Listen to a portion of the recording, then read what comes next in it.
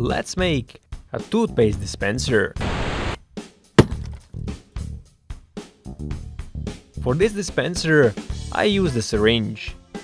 I cut the nozzle shorter to make the end bigger. Then I drilled 4 holes in the syringe. I glued a short PVC pipe on top of the plunger. I had a PVC fitting lying around and it was perfect to hold the syringe. So after drilling a hole in the fitting, I painted it yellow. Then I attached a suction cap to the fitting.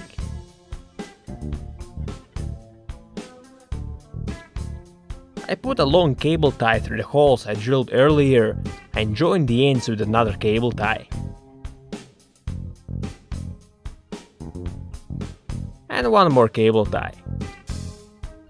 I put a hose clamp on the PVC pipe to lock the cable tie.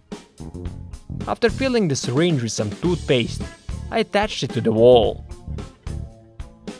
To make the syringe less wobbly, I put another suction cap underneath it. To dispense the toothpaste, press your toothbrush downwards.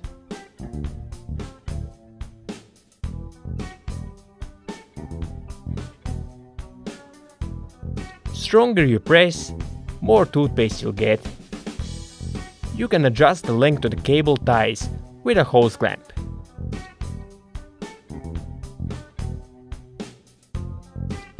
Thanks for watching. As always, your feedback is highly appreciated.